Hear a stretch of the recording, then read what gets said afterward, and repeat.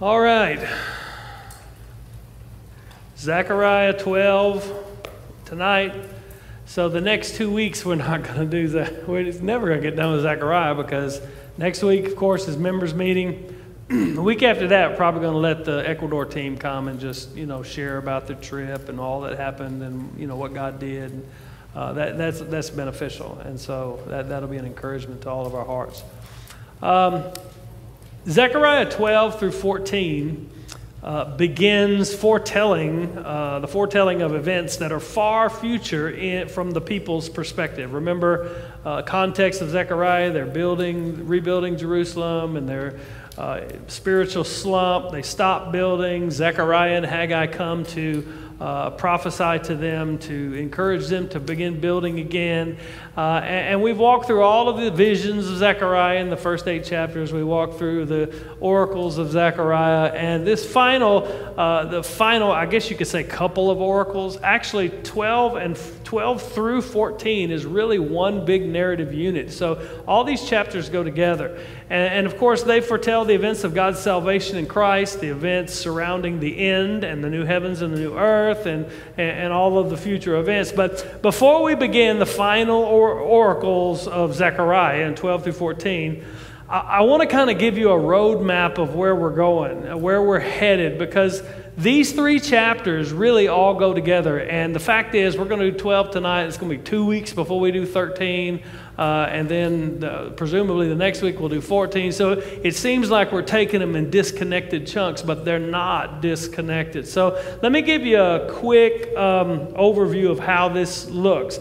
Now, there's a lot of debate about how these should be interpreted, about how these prophetic pictures are to be understood. So chapter 12, what we're going to do tonight, begins with a battle in which the Lord completely delivers his people, completely. The second half of chapter 12 shows the repentance and the mourning of his people as they turn to Jesus. It says they will look at the one whom they've pierced, and they will mourn and weep and wail. And then chapter 13 begins, we're going to look at the first verse of chapter 13 tonight. It begins by saying a fountain of salvation will be opened to God's people then. And hearts will change in chapter 13. Idolatry will cease from the land. And it says all that will happen as the shepherd is struck and the sheep are scattered. Another image that we're probably familiar with. And then chapter 14, another battle where half of the people of Jerusalem go into exile, and the Lord himself will come, bringing salvation and new heavens, new earth, and that's how the book ends. These chapters are fiercely debated as to their actual meaning. There's several different modes of interpretation that are used in these chapters. So I'm going to give you a couple. If you want, I'll tell you what I think, but I'm just a guy like everybody else. What we're going to do is we're going to focus more on the truths that they teach and the application for us. So make sure you understand we don't all have to agree on the specific timeline or the fulfillment of these pictures. The actual application is going to be the same, whether you view it one way or view it the other. God's going to bring judgment and salvation. God's going to protect his people. There's a future eternal hope in Jesus. Y'all with me? Okay, so with all that said, chapter 11 ended really on a sour note, didn't it? God declared through Zechariah that the covenant was broken as Zechariah broke the staffs. One symbolizes the unity and the other was, favor, grace. And he was modeling the true shepherd God would send. And then he says, I'm done with you people. And they hated him. And he broke the staffs. And then God foretold that he would raise a false shepherd who would not care for the sheep. And after chapter 11 ends, if Zechariah ended in chapter 11, you might think, man, that was terrible. God is angry. And the people may be asking now, is that it? Is that the final word? Are we cast off forever now that Zechariah cracked his staffs? The answer to the question is a resounding no.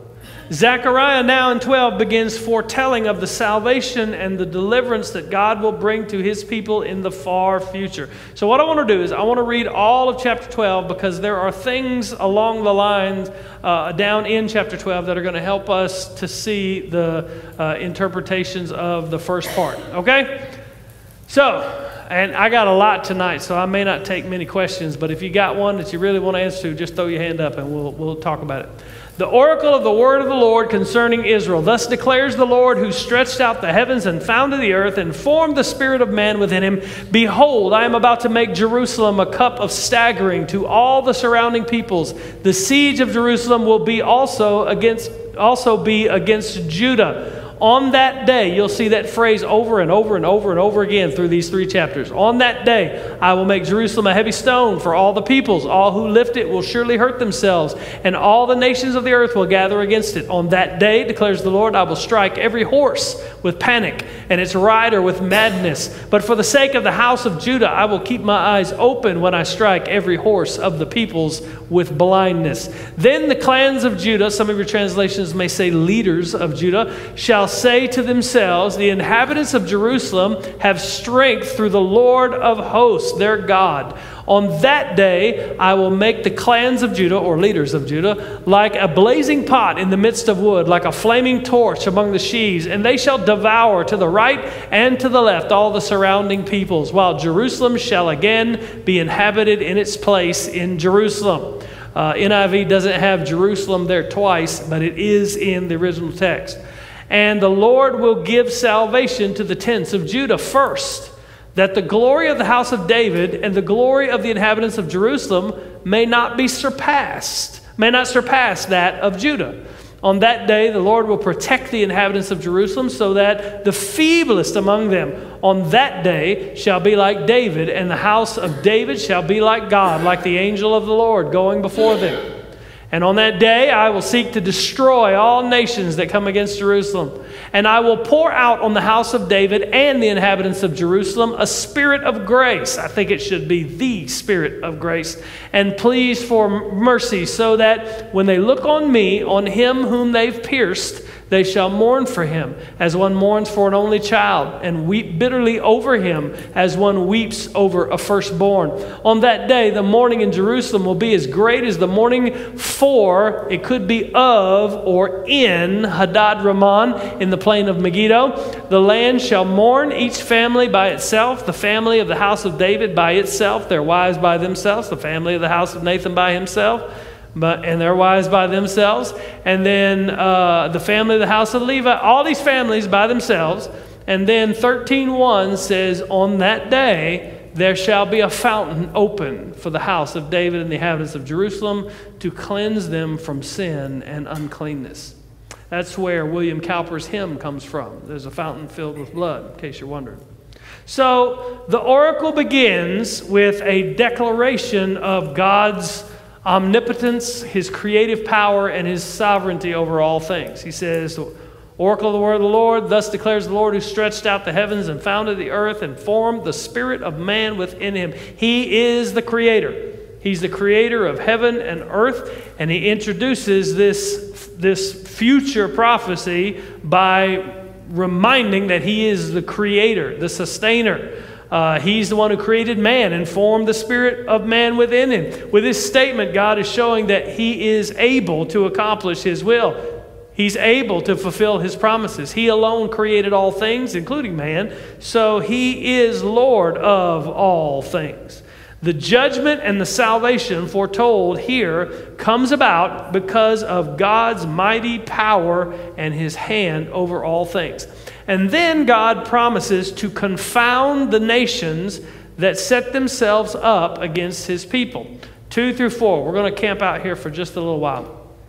Behold, I'm about to make Jerusalem a cup of staggering to the surrounding peoples. Siege of Jerusalem will be against Judah. On that day I will make Jerusalem a heavy stone for all the peoples. All who lift it will surely hurt themselves, and all the nations of the earth will gather against it. On that day, declares the Lord, I will strike every horse with panic, and its rider with madness. But for the sake of the house of Judah, I will keep my eyes open when I strike every horse of the peoples with blindness. Now, There are several different views on this scene. I'm going to give you the several, and then I'm going to tell you what I think if you care. If you don't care, I'm not going to go into it. So, one view is that this was fulfilled in the time of the Maccabees as Israel's victory over them. But in my opinion, there are several issues that make that very unlikely. Not least of which is we don't have any account that looks like this. Others claim that it's a reference to the siege of Jerusalem by Rome and all the auxiliary nations coming against Jerusalem in AD 70. That can't be right either, because this is not foretelling the destruction of Jerusalem. It's telling its deliverance, right? So, and of course, I know some of y'all thinking this. Some see the battle of Armageddon. Here is the end time battle. The nations coming against Jerusalem. But the problem is, this isn't the same battle as foretold in Zechariah 14 before the coming of the Lord. In Zechariah 14, Jerusalem is ravaged, and half of it goes into exile before the Lord actually comes down and, his feet's down on the Mount of Olives and all that.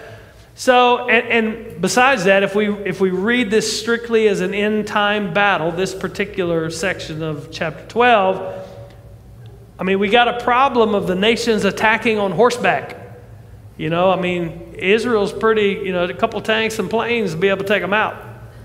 And the horses can't be just Zechariah's way of describing future military equipment that he doesn't have the words to describe, because he says God's going to deliver Jerusalem by specifically blinding and panicking the horses. So the fulfillment here in chapter 12 is very elusive. I'm going to give you what I think, my take on it, and I'm going to tell you how I arrive at my conclusion. But just know, you need to know right up front, especially as we walk into chapter 12, chapter 13, chapter 14, there is no, you know what eschatology is? The end times, study of the end time. Eschatos means last, eschatology.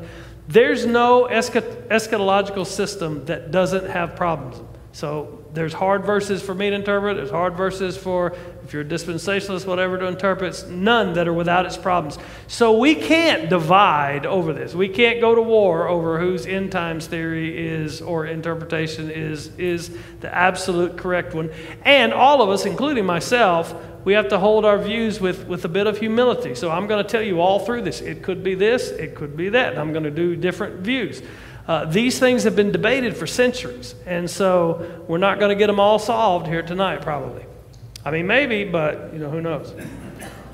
Really, in my mind, there are only two views that are possible for these verses and this battle that we're seeing here.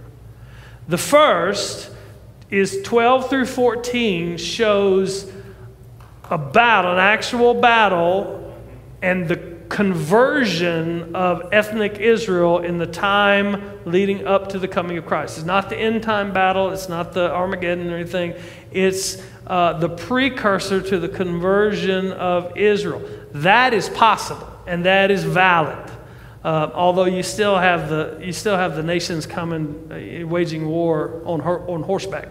The second view is that 12 through 14 prophesies the coming of the new covenant salvation, and this is a picture of the true perfected Israel of God who are in Christ, the remnant of Israel that's foretold all through the prophets. Now, for me, my opinion, which you don't have to hold, and I'm not going to force it down your throat, for me, the deciding factor is how the New Testament apostles interpreted the fulfillment of the covenant promises in Christ and the true remnant of Israel. Jesus is the true Israel, and his people are those who are in him. So God is foretelling his salvation of the true Israel in a way that would encourage and strengthen the people in Zechariah's day. It is for Israel. It is for the true Israel. Ultimately, these prophecies are applicable and encouraging to the people of God generally. So regardless of the timeline or the specific view that you hold, the application is the same. So we don't have to divide over it. We're talking about the salvation of our God. We're talking about the new heavens, new earth. We're talking about all of those things. The application is the same for us as it was for them. Whether we hold this view or that view is that judgment and salvation is coming. It's only through Christ, and there's an eternal reward. Now, would you like me to elaborate on what leads me to my conclusion in the verses in the New Testament, or do you want me to just move on because the application is the same? It's up to y'all. You sure? You want me to elaborate? Man, I was afraid y'all was going to say that. All right. Jesus is the fulfillment of God's promises. He is the true Israel, the perfect Israel. I do not believe that the church replaces Israel. The Gentiles are grafted into the remnant of Israel by Christ. So after Jesus rose again, in the early chapters of Acts, the entire worldwide church was Jewish. All of them. There were no Gentiles there. Everybody in the people of Christ, in the first 8 chapters of Acts, which spans a lot of years, everybody was Jewish. And they saw themselves as the true Israel, the remnant that is foretold in all of the prophets. That's why Paul could say in Romans 9, not all Israel are part of Israel. Those Jews in Christ were the remnant, and they saw themselves that way. Even, the 12 apostles presented themselves as the leaders of the perfected 12 tribes of Israel as they walked out into Pentecost. I mean, they saw themselves as the remnant. So the picture is you have ethnic Israel as a whole, like the Jewish people. You get in by your bloodline. Your mom and daddy Jewish, you're Jewish, and you're part of the people of Israel. And then within that group, after Christ came, there's a remnant right in the middle of all Jewish people, ethnic Jewish people who trusted in Jesus. They are God's remnant, the perfected Israel who received the new covenant promises, who the prophets foretold, all of those things. Then in that remnant, fulfilling the covenant promise to Abraham, Gentiles were grafted into that remnant by grace through faith. So in Romans 11, Paul uses the picture of an olive tree to represent the people of God, Israel. And he says ethnic Jews who rejected Christ are said to be broken off of that tree, and Gentiles in Christ are said to be grafted onto that tree. But there's only one tree. And based on Romans 11, I believe with all my heart, before the end actually comes, there's going to be a mass conversion of, sure enough, ethnic Jews that come to Christ. There's going to be a mass of them. And they will again, as Paul says in Romans 11, be grafted back into the tree. And many, full disclosure, many people see the grafting back in of the ethnic Jews to be what's happening here in this, and they're mourning for those who peer, and that's fine. That's a valid viewpoint. It very well could be, but there's only one tree, and Jews were cut off. Some were cut off. Others were grafted in, and he tells the Gentiles there in Romans 11, don't you be boasting because you've been grafted in, because God can graft them back in again, and he will. And in this way, he said, in this way, all Israel will be saved. And so, with us, if end times is coming and a mass of ethnic Jews turn to Christ, as I believe will happen based on those scriptures I mentioned, when they turn to Christ, they're going to be part of us. We're going to be brothers and sisters, the people of God, the remnant of God. What Paul calls in Galatians, the Israel of God. Ephesians 2, 11 through 22 teaches this. So let me just read you these verses. Ephesians 2, 14 through 16. So it's actually 11 through 22. I'm just going to read 14. He says, he's talking about Jew and Gentile. He said, you Gentiles were far off from the commonwealth of Israel and from the covenant promise. And then he says, and now you've been brought near. He says, for he himself is our peace, who has made us both. He means Jews and Gentiles, and who has made us both one, and has broken down in his flesh the dividing wall of hostility by abolishing the law and commandments expressed in ordinances. Look at it. That he might create in himself one new man in place of the two, so making peace, and might reconcile us both. He's talking about Jew and Gentile to God in one body through the cross, thereby killing the hostility. And if you turn, I don't have it on the screen, but for 1 Peter 2:9 uses the exact same language Exodus 19 uses of Israel when Moses is talking about the people of God, the people who are in Christ. He said, you are a royal priesthood. He called them a holy nation. He used all the 4 or 5 different things that were right out of Exodus to call them that. And so, I have it written. But you are a chosen race. He says to the church, 1 Peter 2:9, you are a chosen race, a royal priesthood, a holy nation, a people for his own possession. Each one of those designations was used by Moses in Exodus 19. And you're going to love this. Don't throw tomatoes at me. I'm not trying to convince you. I'm just trying to give you the other side. The perfected Jerusalem, the true end-time Jerusalem, are the citizens of the new Jerusalem, the actual city that will actually come down out of heaven in the new heavens and new earth. And the reason I think that is because we're going to get there eventually. We're starting Hebrews 12 Sunday. He tells in Hebrews, he's writing to Hebrews, to Hebrew Christians. And all through this Hebrews, he's told them, don't go back to that temple. Don't go back to making them sacrifices. Don't go back to that high priest.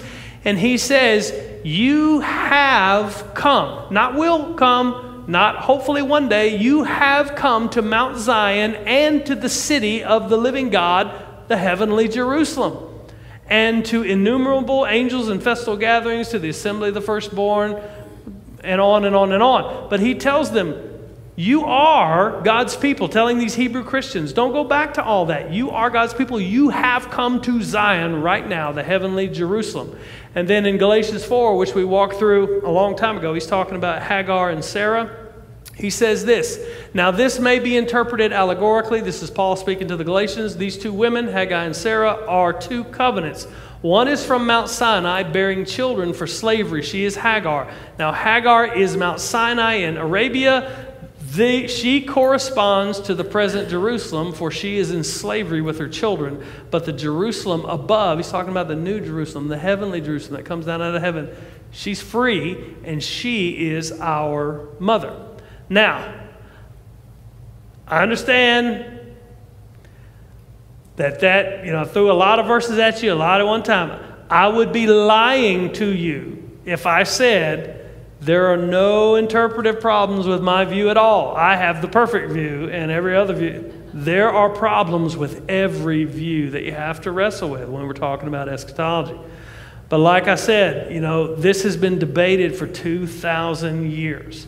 And I don't feel like, I don't believe I'm called to take up the mantle as an apologist for some particular end times view. So I'm not here to convince you of nothing. I just want you to know where I'm coming from. I didn't want you to think, well, Jason, just don't take the Bible seriously. I hope you know me long enough to know that's not true. Any questions? Don't ask no questions, please. That's a lot to take in, I understand. But I'm not going to, as we walk through 12, 13, 14, I understand that there are probably a lot of different end times views in here. And honestly, the application of these texts are the same, so I'm not going to press one or the other, or I'm going to try to show you the overarching application, and I'm going to make mention. This view says this view says this view says this, and you go study to show yourself approved, and you decide for yourself, as I had to do. Okay?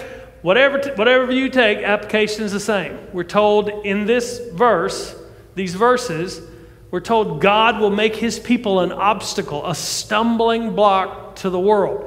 He says, I'm about to make Jerusalem a cup of staggering to the surrounding peoples. The siege of Jerusalem will be against Judah. So it's not just the city of Jerusalem. He's talking about either the land of Judah or the clan of Judah. One of the two. We don't know for sure.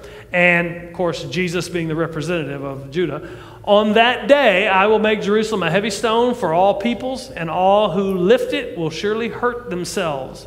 and all the nations of the earth will gather against it.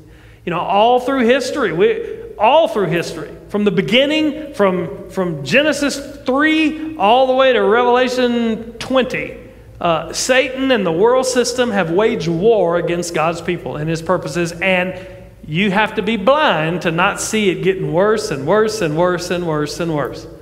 So from Cain and Abel all the way to the end. Yet here God says he's going to make his people a cup of staggering and a heavy stone. Here God's given a promise that his people are so firm in their foundation, so protected under his hand, that when they're attacked, you know, whether we're talking about end-time battle or whether we're talking about today, right now, as his people are attacked, they're protected under his hand. The attackers themselves, he says, will suffer harm. The nations decide that they're going to just drink up God's people like wine, but God says that the cup that they're drinking will make them stagger, meaning it's going to knock them back. They will never consume God's people entirely. They might kill some here and there, but the people of God will continue, and those who attack them will suffer harm in this life or the next. And in another symbolic picture, he says they will be a heavy stone. I'm going to make them like a big stone. And when the world tries to lift them out of the way, like as one would remove an obstacle, they're only going to hurt themselves trying to do so. God's people are an impediment to the world. They desire to get God's people out of the way. You know, the world wants to remove the salt and light that shines in their darkness. But there's a sign over God's people saying, attack them at your own risk. There will always be persecution. There will always be those who suffer and are killed for the faith, martyrs. But God's people as a whole will never be cast down, will never be destroyed. Jesus said, the gates of hell will prevail against my church. Because whether providentially or miraculously, God himself will protect his people. One of the most fascinating things in history, you know, and right now we're speaking just specifically of the church history, is that all the way back in the beginning, whenever God's word and people came under attack, you know, early church history is, I just love reading about it and learning about it. Whenever God's people came under attack, those were the times where the church grew the most, where the gospel went forth the most. One of the early church fathers, his name was Tertullian. He said something you've probably heard, the blood of the martyrs is the... Okay, maybe you haven't. Blood of the martyrs is the seed of the church. You ever heard that? Tertullian said that. Now you know. No one's half the battle. What he said is that even when the world and God's enemies were raging against the truth, killing people, you know, Saul was dragging people out of their houses, the gospel continued to grow. People continued to come to know Christ, even in the first 3 centuries when Christianity was an illegal religion. And the remnant of God's people grew in Christ. No matter what horrific display of depravity the world can devise, the gates of hell won't prevail against the church. Believe that? Okay. Verse 4, on that day, declares the Lord, I will strike every horse with panic and its rider with madness. But for the sake of the house of Judah, I will keep my eyes open when I strike every horse of the people with blindness. Once again, we have on that, you're going to see on that day like 15 times through the rest of the book. When judgment and salvation collide, on that day the Lord will fight for his people. The picture here is God blinding the horses. So the idea, the image of this comes from 1 Kings 6. You probably know that story. It's when Elijah was surrounded by the horsemen and the chariots of Syria. And remember the guys next to him, he says, there's nobody going to help us. And he prays for God to open his eyes and he could see all the army of the Lord. And then after that, Elijah prayed and God made the enemy army blind. And God does the same here. In Zechariah's day, a cavalry was one of the most formidable weapons in battle. So what this is a picture of an entire army all on horseback. A whole army of just cavalry.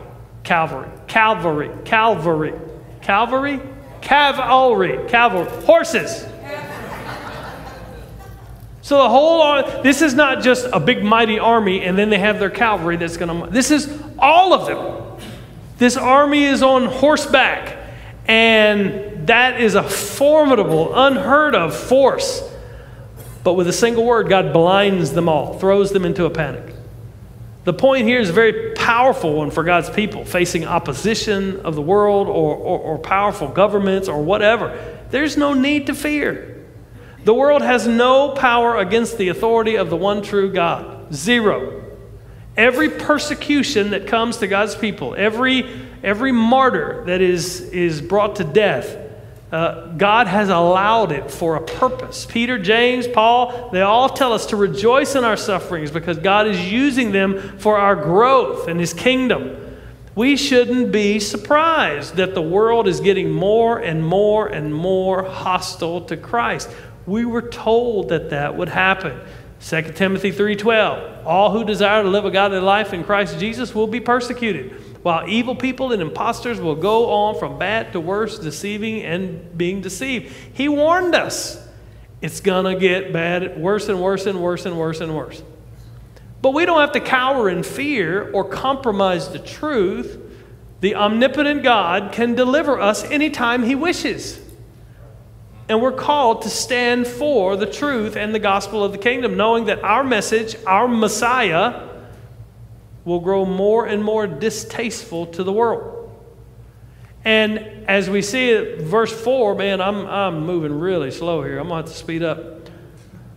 We also see that God watches over His people. That's a beautiful verse in verse 4. He says, right at the end of it, it says, but for the sake of the house of Judah, I will keep my eyes open when I strike every horse of the peoples with blindness. He says, I'll keep my eyes open. While He blinds the horses, God says, I'm going to keep my eyes open, meaning I'm going to be watching my people. I'm going to have my eye on them. You know, the people of God are protected under His care. Even death and persecution can do nothing to alter the status that we've been given in Christ and the power of our God's hand. So the first 4 verses deal really with just the protection of God's people. Wherever you think the fulfillment is, whether it's in the end time or whether it's just the people of God in the church, the Israel of God, what we're seeing is the protection of God's people. Zechariah spoke these words to the returned exiles in Jerusalem, rebuilding the city. He was foretelling this to awaken them, to encourage them, to move them out of their spiritual stupor and say, God is going to be with you. He's going to protect you. He's going to fight for you. But we know from Nehemiah that they were still in a sad spiritual state even years later. But that doesn't have to be the case with us. We can rejoice and be encouraged even though the world is continually attacking God and His people. Our God is able, and none can overthrow His purposes. And then in 5 and 6, He's going to show us God's protection in the strength that He will provide for His people. He says, then the clans of Judah shall say to themselves, the inhabitants of Jerusalem have strength through the Lord of hosts. Some of you, any of your translations say the leaders of Judah? Really? None? Yeah, Scott's does. Okay.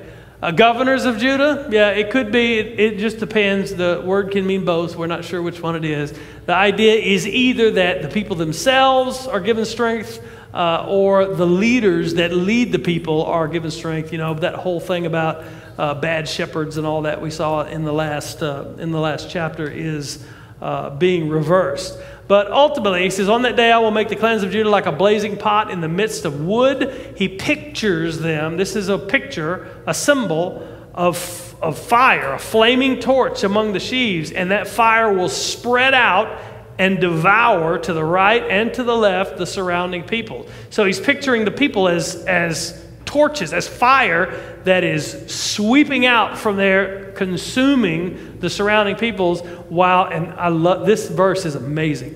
While Jerusalem shall again be inhabited in its place in Jerusalem. I'll tell you why that's amazing in a minute. So he shows really where our strength comes from. He says the clans of Judah could also be the leaders of Judah, governors of Judah, Jesus being the representative of the tribe of Judah, will know that their strength comes from the Lord of hosts. That's what he says. He says, they will know. Jerusalem has strength to the Lord of hosts. They will say, the inhabitants of Jerusalem have strength through the Lord of hosts. They will know that their strength comes from the Lord. God will strengthen his people by his own might, and they will know that their strength comes from him. The same is true for us today. Our strength doesn't come from our own goodness, our own determination, our own will, our own anything. Our strength comes from the grace and power of God, who has given us perfection through the blood of his Son and indwells us by his Holy Spirit.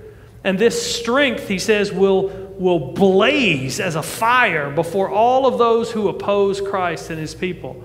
The people themselves are pictured as a raging fire that devours all that's around. Ultimately, I see this as the people of God going forth with the gospel. The gospel will consume all people, either in salvation or in judgment. Others have a different view of that. And they talk about, the picture of fire being one of bringing people into, consuming them into the people of Israel. Others say they're just killing everybody. There's a lot of different views on that. God will give his people strength to fight the battle. That's basically the application. And God will provide security for his people. But the end of verse 6 is just absolutely amazing. He says, they're going to do this. While Jerusalem shall again be inhabited in its place in Jerusalem. Literally, the text says, I had to go translate it from Hebrew this morning just to make sure I was right. It says, Jerusalem will dwell again in its place in Jerusalem. That's an amazing statement. Zechariah is calling the people themselves Jerusalem. And he's saying, Jerusalem, the people, Jerusalem, will inhabit the place, Jerusalem. So if you have a New American Standard Bible, it says the inhabitants of Jerusalem will dwell on their own sites in Jerusalem. And the New English translation says then the people of Jerusalem will. But that's not what the text says. I mean, that is what the text means. But what it says is Jerusalem will inhabit Jerusalem. He's calling the people themselves Jerusalem. So they see it as the people, these translations see it as the people as well, but it doesn't say the people of or the inhabitants of. For Zechariah, Jerusalem is a people as well as a place, and the people are secure in their place. They're united in the Lord. That's amazing to me. I'm sorry. Y'all with me? Everybody good? Don't be flattening my tires when I leave. 7 and 8. And the Lord will give salvation to the... This is very, very strange and hard to interpret. The Lord will give salvation to the tents of Judah first, that the glory of the house of David and the glory of the inhabitants of Jerusalem may not surpass that of Judah. On that day the Lord will protect the inhabitants of Jerusalem, so that the feeblest among them on that day shall be like David. And the house of David shall be like God, like the angel of the Lord going before them. And on that day I'll seek to destroy all the nations that come against Jerusalem. It's very, very difficult, very strange. So, caused a lot of discussion and debate. I've got 5 commentaries on Zechariah. All 5 have a different opinion about what it means. He says Judah will be saved before Jerusalem, before the inhabitants of Jerusalem, before the house of David, so that the house of David won't be more glorified than Judah. Do you see that? Am I saying that right? Yeah, so that they will not be more glorified than Judah. And then he says all God's people will be like the house of David. I think he means the people brought into the covenant God made with the house of David. They won't be, they won't be lesser, you say it that way. Some take it to mean that, no, that's not right. I can't remember. I'm just going to tell you what I think it means. I don't know. That help? What I do know is overall, I can't tell you what each figure means and the Judah and the house of David, other than the fact that, salvation could be moving in, pictures of land of Judah, land of Jerusalem, salvation moving in. But that doesn't seem to be right, because he's talking about the feeblest among them will be like David. So he's talking about the people. He's not talking about the land. And so Are we talking about salvation in Christ? Are we talking about deliverance from what's going on, the oppression that's going on? I can't be sure. I can't be sure, and I'm not going to be dogmatic when I'm not sure. Doesn't sound like I've been too dogmatic all the way through this, really. But what I can tell you is that every single one of God's people, from the feeblest to the most powerful, will be equally His people. There will not be different classes of believer who have greater or lesser access to God, as King David did, and all the others had to, all the others didn't. And there's not going to be different levels of covenant promises. God made a covenant promise with Abraham, with all of Abraham's children. But God also made a covenant with David that he would rule and he would reign and somebody would sit on his throne forever. He said they will all be like the house of David. And he will supernaturally empower, God will supernaturally empower them so that the same Spirit guides them, just like the angel of the Lord guided them with a pillar of cloud and pillar of fire in the Exodus. So each member of God's people will, in my opinion, he's talking about being imbued with the Spirit, being imbued with the covenant promises, and even the lowest of God's people has the full measure of the Spirit and the communion with God to lead the people if God so calls him to do so. Okay? All right, that's as good as I got. So verses 1 through 9 is one section, shows those protection, deliverance of God's people against the world.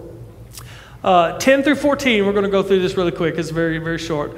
It's going to show us how God will change the heart. So the battle's being fought against the world on the outside. 1 through 9, it's going to be fought on the inside with 10 through 14. How he's going to change the hearts of his people. And he foretells, in my opinion, the essential elements of the new covenant as he changes hearts and pours out his Spirit upon them. Verses 10 and 11. And I will pour out on the house of David and the inhabitants of Jerusalem a spirit of grace. There is, in Hebrew and Greek, if the word doesn't have an article in front of it, like a is an article or the is an article, it's usually taken as a something.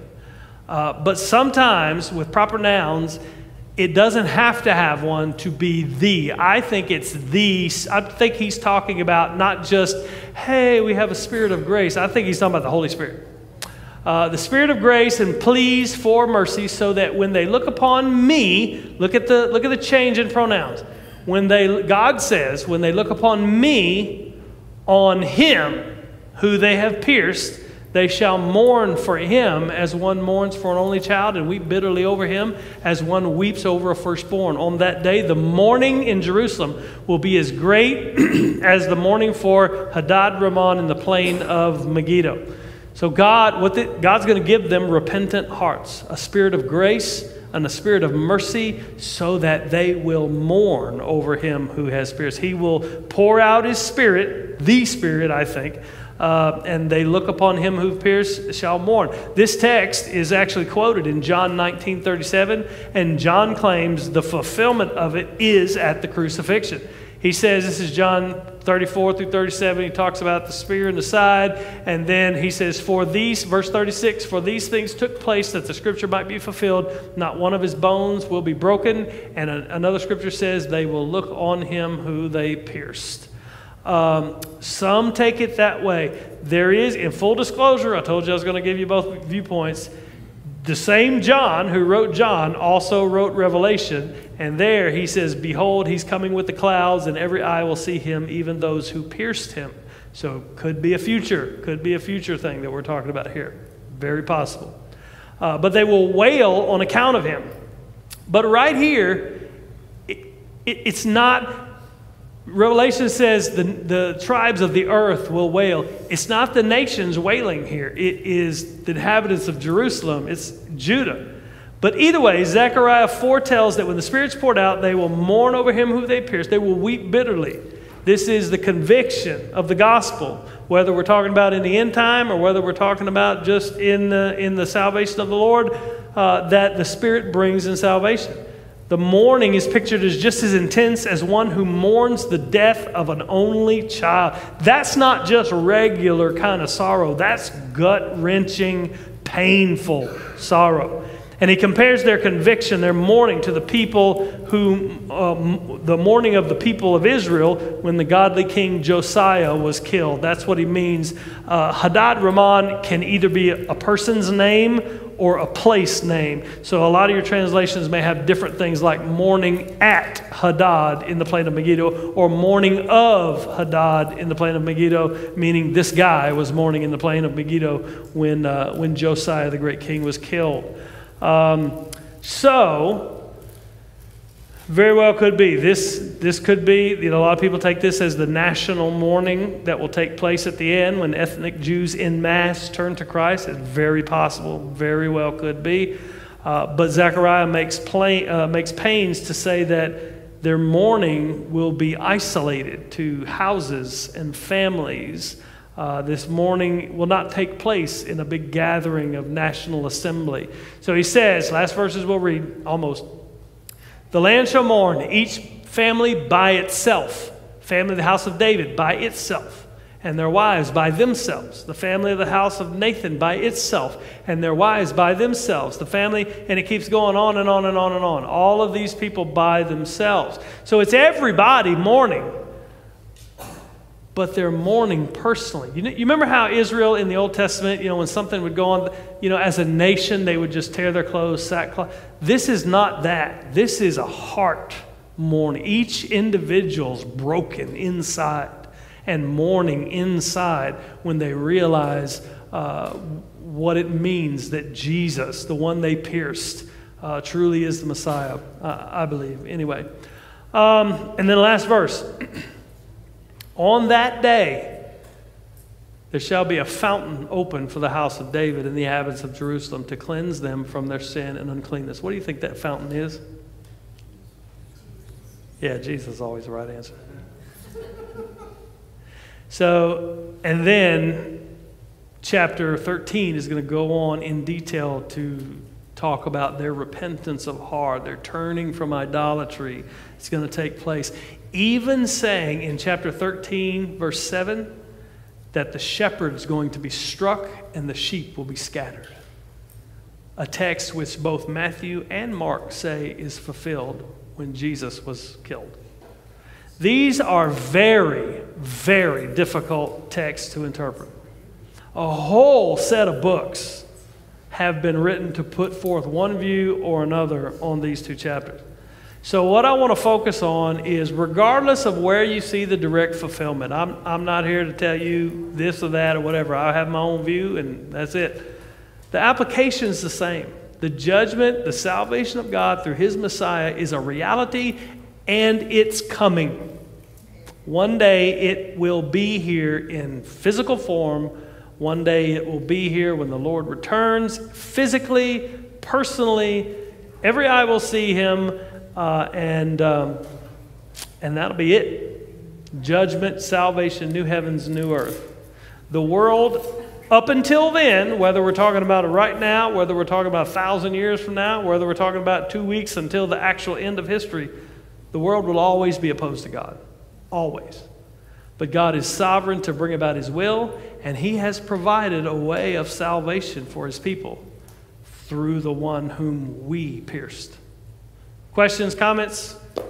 I'm not saying cries of outrage because there may be some tonight. Yes?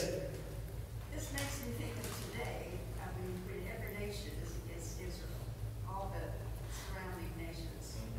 Yeah. We never thought it would happen here in America until now. We never thought it would happen in America? Against Israel. Oh, okay. She said it reminds her of today when all nations are against Israel. And all that. Yeah. I can't deny Romans 11 that says, I believe, that before the end, there's going to be a mass conversion of truly ethnic Jews, truly ethnic Israel. I don't doubt that. And the world's hatred for the state of Israel, that's documented history from forever. There's always. So indeed, that's true as well. Anybody else? Okay, let's pray. Father, we do love you, and I thank you for your word. God, Zechariah is filled with prophecies and pictures and things that are very difficult to interpret, and many have said many different things. God, we just want to know what you have to tell us today about us. God, I pray that you would help us to see whether, whatever view we hold about eschatology or the prophetic pictures, God, I pray that you would just nail into our minds and imprint upon our hearts the reality that whatever it is that is to come, we know that we are safe, we are under your protection, and that no suffering, no anything comes to us that doesn't pass through your hands. So many will suffer, and we will suffer in this life, but God, we can do so with hope. We can do so without being downtrodden. We can do so without being fearful, because we know that you are in control of all things, God, and we know that we are your people through Jesus Christ, through the gospel. We don't have to work. We don't have to act. We don't have to do anything to increase our standing or our merit before you. Jesus has done it all, and we can rest in that no matter what the future holds. God, we thank you for that. God, we thank you for your gospel. We thank you for your word. In Jesus' name we pray.